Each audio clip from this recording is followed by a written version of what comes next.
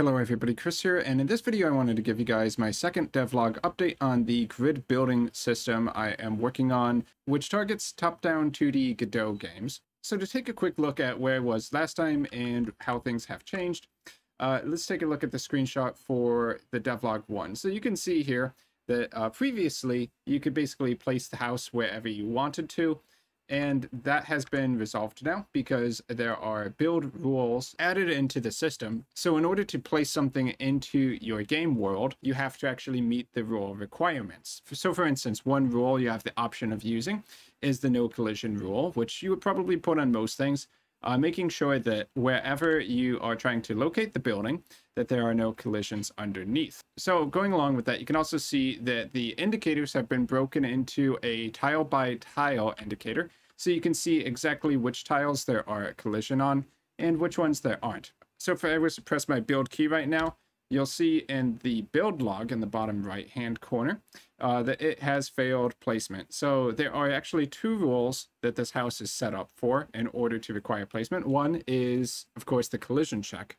And then the second one is you have to have enough materials to spend in order to build the structure. So for each placeable object, you choose which rule sets you actually want to implement. So of course, some objects you might not need to have materials in order to place it into the world. And there could be, in theory, an object that doesn't have any collision. So to resolve these issues, let me go ahead and collect the brown wood in the scene in order to have enough materials to build our house. So anywhere that the collision will allow us to, I can now press the build key once again. And this time, it actually places the house into the game world. Now, of course, because that house is there now, it's going to cause collisions if I try to place on top of it. So the new collisions blocks other objects from being able to be created in those areas. So I'm trying to set up the rule system to be as flexible as possible and allowing you to create your own rules and to choose which ones you actually need for the circumstances of the game. So let's take a look at the Godot side of things and how you might change the rules on your house so that you have to add in extra resources in order to build a house object.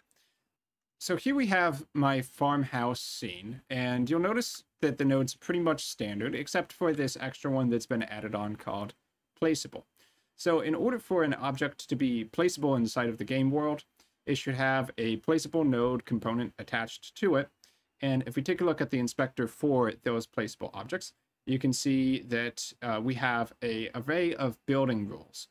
So the code for each rule is of course going to be wildly different. What you would expect from each rule is that they would be able to return a success or a failed message, depending on whether the rule is passed or failed for allowing an object to be placed in the game world.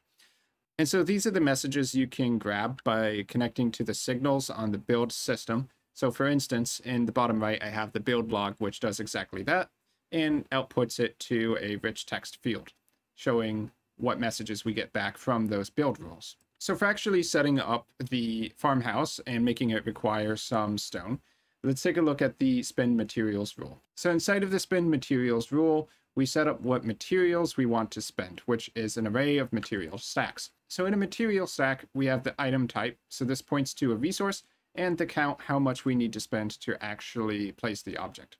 So adding a second material stack to the requirements is just as simple as incrementing the array to a second one. And then we can create a new material stack here. So this is a resource type, and we're just embedding it inside of this placeable object. So for the item type, let's grab a material from our project. So I have some materials that are declared as resources. So let's grab material rock and drag it in here. Okay, so if I expand the rock materials, you can see it has a display name, a texture, and a stack maximum. Okay, so now we just need to say how many rocks we require to build the house. Let's set that at 3. Okay, so now let's go ahead and save our farmhouse scene so it updates, and then let's enter the game and see if it actually requires our 3 rocks. So first off, I'll go ahead and collect the 2 wood as we normally would have in order to build the house. Let's hit build and pick an area which should be buildable. So all the tiles are green. You can see that there's no collisions. So I hit enter and we get a failed placement, not enough materials, rocks needed 3. So that means we have to go mine some rocks. So I'll go over to one of my rock nodes over here and swing the pickaxe a few times. Okay, so we get 3 rocks. Let's go ahead and place it into the scene now. Enter, and we consume the resources, as you can see on the top of the left, and the building gets placed into the scene. So that's basically where I'm at right now with the system.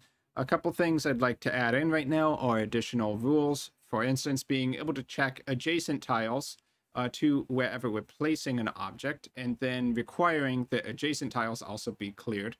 For instance, we would want the area in front of a house to be cleared so that we can actually enter the house.